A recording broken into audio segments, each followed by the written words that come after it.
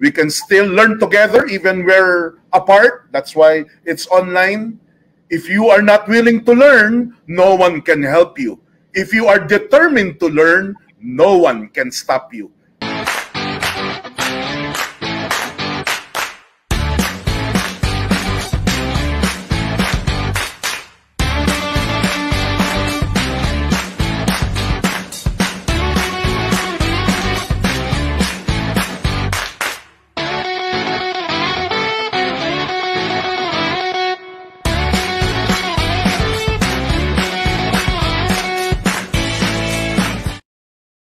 Welcome back to Pisobilities. Arman Benko, your host, and our guest, Rowie Mati of Galileo Enrichment Learning Program and Sacred Heart School. Ms. Rowie, we encourage our audience to share their opinion or comments, question. Let's read one or two. Kung makakapili si Ana to put it on screen. Ana or Ryan, mga kasama natin sa cbrc.tv, can we put on screen? Ayan, coming from Hensel Ketilano. I agree that the Philippines need to upgrade our level of education. My youngest daughter po medyo hirap sa math. Lagi po akong iniiyakan kapag one-on-one na kami. Naintindihan ko na hindi dapat madaliin ang bata kasi pag na-feel nila na under pressure sila, lalo silang nahihirapan. Let them learn at their own pace. How true or ano ang maidadagdag mo rito, Miss Rowie? Comment ni Hensel. I don't know how old the child is, pero kung nahihirapan na siya sa math, the child will need more practice, and you need to know the level of the child right now. Doon siya dapat magsimula. And totoo, mapipressure lang siya pag pinilit mo siya matuto. Pero kung ang ituturo mo is the right level for the child, hindi siya mahihirapan. And ma-enjoy niya. So you have to start from the basic. And then do it every day. Kailangan may practice, explain ng maayos. Enroll mo na lang kaya sa Galileo. And what's good now is, since it's online, it's everywhere in the Philippines. We have students as far as Bataan, Samar, anywhere, all over the world. May students na kami, we can reach even Middle East, US, Maldives, mga ganyan na kami. So that's the beauty now of online. Okay. Another comment, basa tayo, Miss Rowie. Coming from Elaine Obag. What are the measures you take in order to get the children's attention, Miss Rowie? Usually kasi sa mga bata, short attention span lang, lalo na siguro ngayong online learning. Oh, very good question, Elaine Obag. Yeah, that's actually a very good question because a lot of parents, yan din yung worry.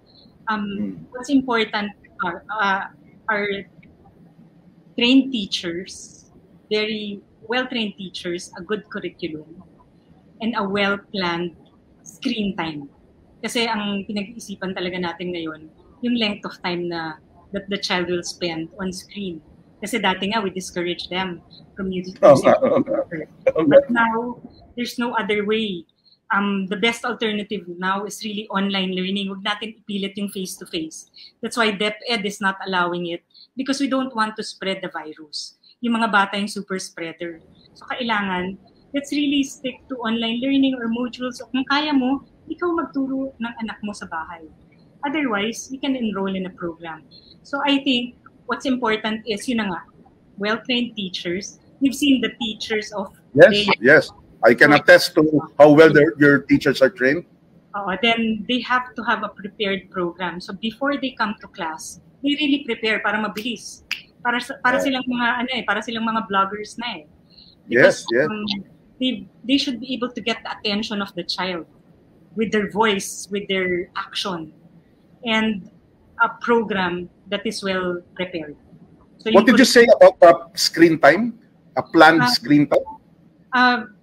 For children now, because that's the worry of a lot of parents, yung screen time ng bata. Because we don't want them to be spending so much time in the computer.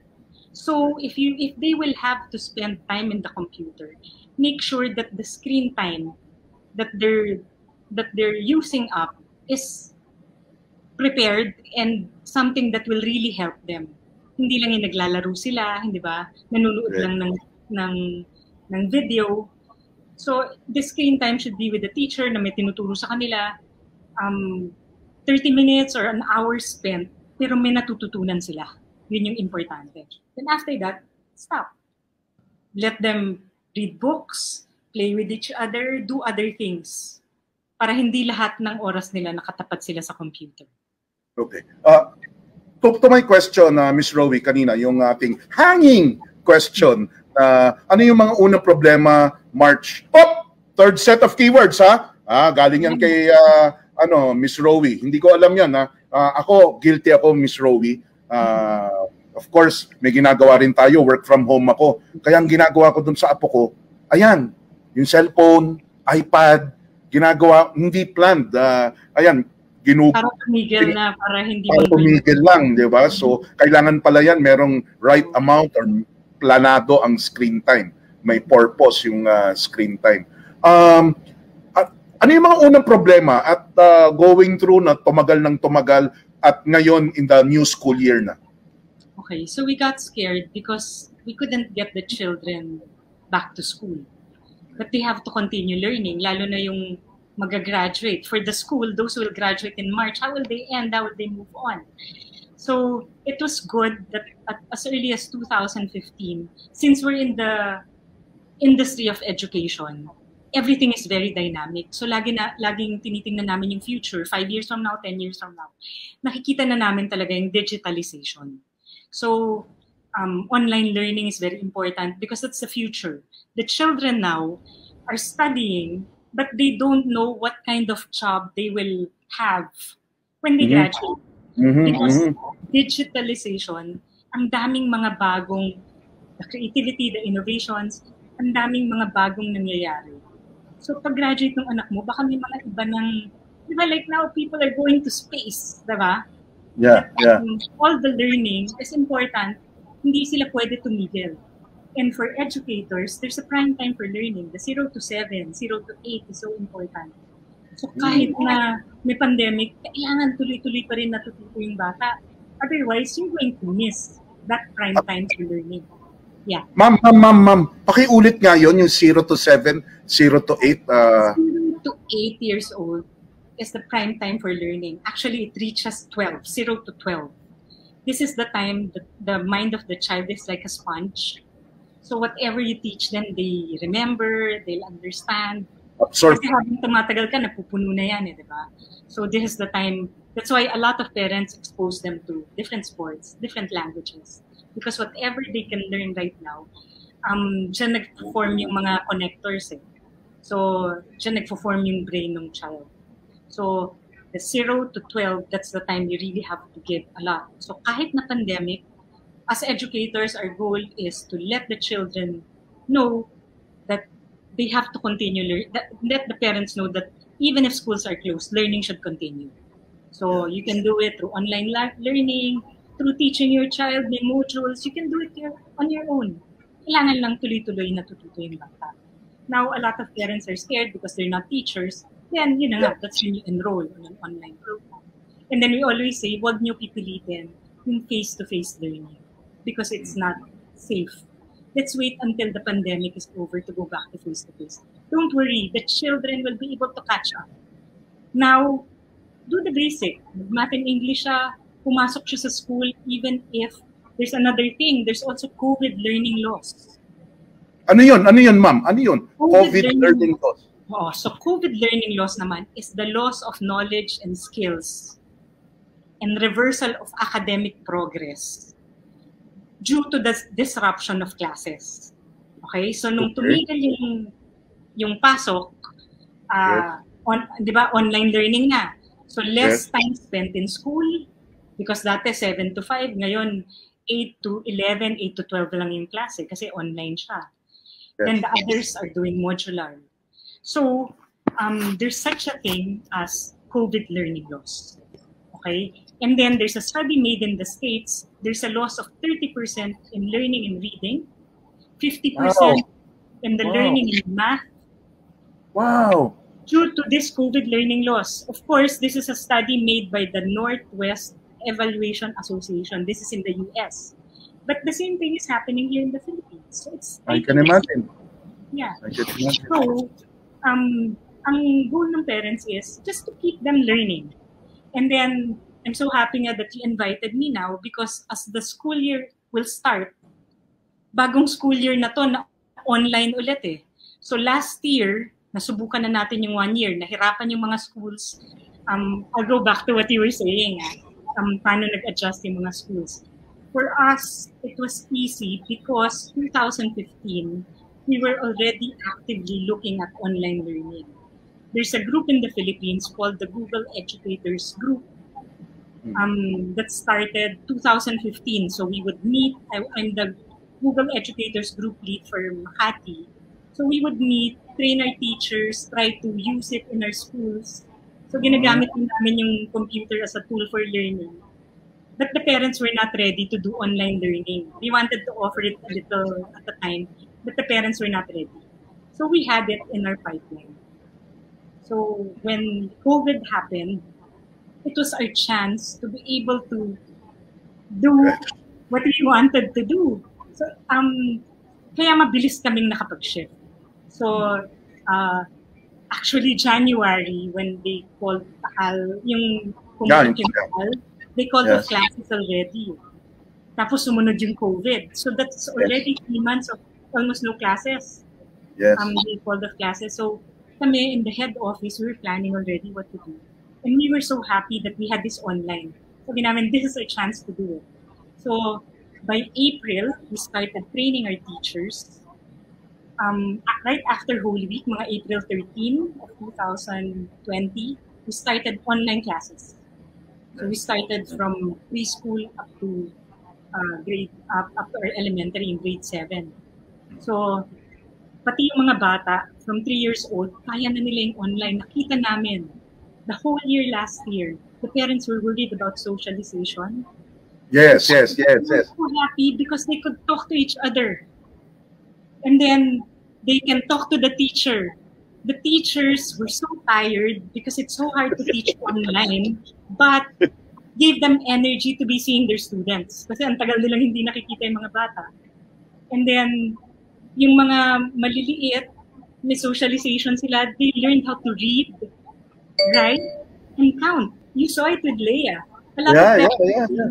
It's impossible. My child will not learn how to read, how to write online. I tell you, it's possible. It's possible. Kaya lang, syempre, on the first week, di ba, nahihiya sila. So, parang tapos tatakbo sila. Tapos next time, makikinig sila, tapos alis ulit. Then the focus will follow after they get used to the person they're looking at, the teacher and their classmates. They can they can follow. For Galileo, it's just twice a week. Oo, and then yung Galileo Online Learning Program, it's twice a week of math and English. And this is supposed to help them already with school. Kasi because of the COVID learning loss, it's good to support it with an after-school activity so that makahabol man lang sila dun sa math and English. It will teach them study habits, how to be able to catch up with online learning. And then those twice a week will be enough already to support them dun sa classic online school. Marami na nagko-comment asking about that twice a week Galileo program. Before I get into that, Rowie, question muna on ito, yung question to nung staff ko si Mems Amor. Sabi nga, ang malaking pagkakaiba ng schooling ngayon, yung parents na ang teachers. Parang guide na lang ang teachers. Parang yung parang yata Ngayon kasi may bagong totoong load yung parents, di ba? I used to I recall yung sinasabi noon ng mga teachers or ng mga schools, parents, you are our partners. Sabi ni Peps Amor, kami na ang teacher, yung teacher guide lang. Right now, since the children are at home, talagang nandun yung bata sa bahay. Before kasi when you bring them to school at 7, hindi mo na sila makikita. On the program. Kung hanggang 2 o'clock yung pasok ng bata, bibigyan mo pa ng after school, may taekwondo pa siya, kung minsan 5 o'clock mo na makikita. So, but now, since the child is home, the parents will really have a bigger role. And kasama mo, you're working from home also. But if you find a school with a good program, in the beginning, the parents will be needed because they have to turn on the computer, turn it off, guide the child. But after a while, if the school and the program provider is good, after a while, even the child, even Leia will know how to turn on the computer on her own. Yeah. Naiiwanan na siya eh. Naiiwanan na siya for a good 1 hour, di ba? Ginaganon nga ako, di ba, Rowie? Ginaganon nga ako. Pinapaalis ako. Oo. And then, the parents will just be needed, or the guardian, if the child will want to go to the bathroom, or if they have to get something, uhaw, yun. So, if the program naman is good, I think the teachers will be able to get the attention of the child. And hindi naman masyadong malaki yung magiging trabaho ng parents. Of course, there will still be homework, may mga projects pa rin. Pero actually, mas madali nga ngayon kasi they spend less time in school. Kasi half day na lang eh. Then after that, kailangan lang maging creative yung parents and may commitment nga because the rest of the time when they're home, anong papagawa mo? Diba? Right. Kasi dati nga, buong araw nasa eskwela. Pero yun. Basa tayo ng comments. Yeah. Basa tayo ng comments, dumadami pa. Baka magtampo, ito, coming from Dayan Katikista. Good evening, Ma'am Rowie and Sir Armand. Since my son, toddler, mag-online school na soon, worried lang ako na maging mas challenging, lalo dahil ganito ang setup. Ano kaya pwede may advice para maging focus siya? I recommend, Armand, you see naman what we do in Sacred Heart School, di ba, and Galileo. I suggest for the parents, don't be too worried kasi kung minsan, yung worry nila nararamdaman ng bata. Kaya the child becomes also nervous. So let the child... I agree. So the parent should feel that, okay, my child can do this. Whatever the school will say, I will follow. Kung minsan, mas nakakahirap sa teacher yung nandun yung parent, pinipilit yung bata sumagot, no? Let the child stay, para lang nanonood ng TV.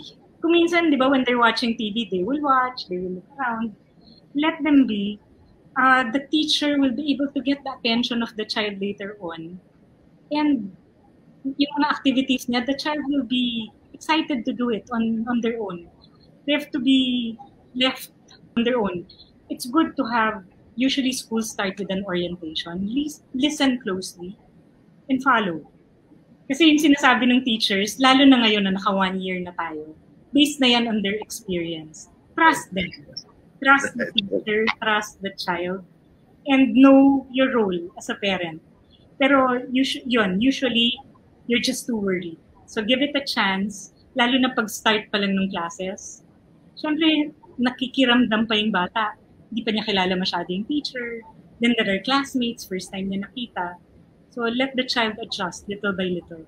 It will take, even naman on face-to-face learning, when you bring the child first time to school, mag-a-adjust rin yan eh.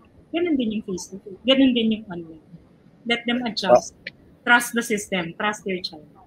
Last question before we go to Galileo specifically, coming from Yesa Mendoza. Ngayon po ba raw merong mga principal pa rin pag online learning, online school? Yeah, the setup is still the same. DepEd is still part of it. May learning competencies pa rin. The time spent, of course, is less. But the setup is still the same. You still have teachers, you still have all the subjects. The minimum requirement pa rin yan. Meron pa rin plan for the whole year. At the end of the year, ito dapat yung natutunan ng bata. And they move to the next level the next year. But looking at it, parang this year, parang online pa rin talaga tayo. Pero yun, may principal, may teacher, same setup, it's just Same online. setup. Ms. Noe, shown on the screen is the website, or I think that's the homepage of Galileo Enrichment Learning Program. No? Tell us briefly, ito ang gusto ko talagang maibalita sa Pisobilities viewers and followers. This is a twice-a-week program. Yeah. Okay, to so support, to support, it's good. The classes will start, di ba? So, ngayon na online classes, and I explained to you, there's COVID learning loss.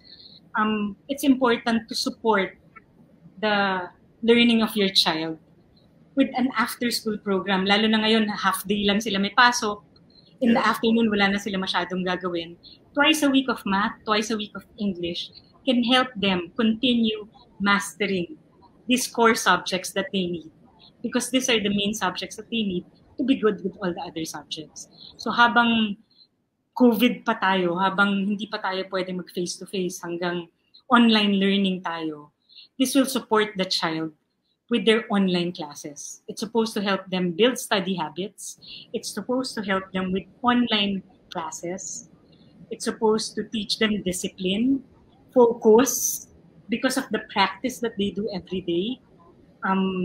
Yung mastery of each topic, because yung mastery is very important. Yan yung magiging foundation ng lahat ng matututunan nila later on. So this is supposed to help them. So there's a Galileo Online Learning Premium Program. So yung premium program, it's 1 hour, twice a week, and then they have activities to do every day. Kasi nga, practice is very important to be good at anything. Kahit tennis, kahit sports, di ba? Practice ka every day para gumaling ka. Ganun din yung math and English. And then we also have a Galileo Kids program. That's for children 3 to 5 years old. That one is 4 days a week. Then it gives emphasis on socialization because for that age, socialization is important. And it helps them read and write. Is there a text hotline or the website that they can check? They can look at galileoenrichment.com for the website. And then galileoenrichment.com. Okay. Maybe we'll put up the it's now on stream, no? There. Ms. Rowie, unfortunately, just like any program, kinakapos ang oras. Your last message to our viewers about online schooling for the parent, for the student, and your teachers as well. May mga teachers tayo nanonood. Now that there's a pandemic, even if schools are closed, I believe learning should continue. There's a prime time for learning. Let's take advantage of that. Let's let the children continue learning.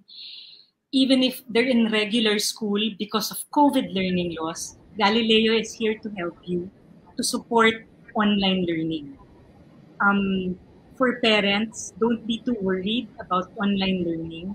I think this is the best alternative right now. Even the World Health Organization supports online learning because if you force face-to-face learning, the children can get the virus. Ang mga bata actually yung super spreader. So wag natin i-risk yung life ng bata, life of your family, just because you're worried. Stick to online learning or teach your child at home kung ito yung kung ayaw mong i-enroll. But what's important is let's not force face-to-face learning right now. And for the teachers, it's not easy, but it can be done. We survived 1 year already of online learning. I think when COVID, pag natapos itong pandemic, whatever we're learning right now in this online learning will help us. I think it will never go back to normal.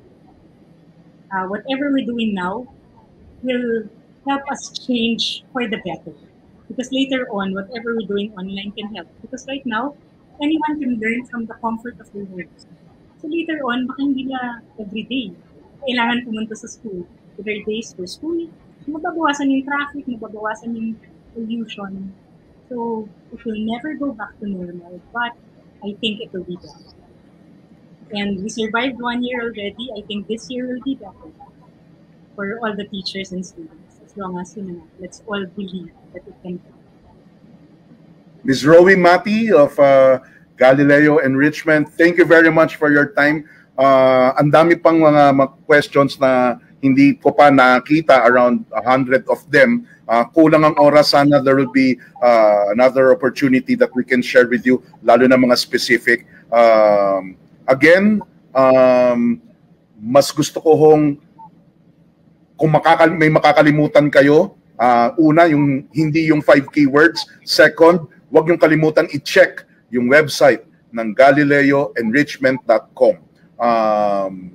Yung apo ko po, I'm not endorsing them. I'm just sharing the good news. This is one online activity that my 4-year-old granddaughter is excited, not because it's entertaining, because it's learning. Ms. Rowie Mati, thank you very much. And thank you so much. Dun sa isang nabasa ko, we can still learn together even we're apart. That's why it's online. If you are not willing to learn, no one can help you. If you are determined to learn, no one can stop you. Pisobilities every Mondays, 7 p.m. in cbrc.tv. I'm your host, Armand Benko of Coleco Foundation and KSK SMP Co. Hanggang sa susunod na Lunes. Bye! Salamat!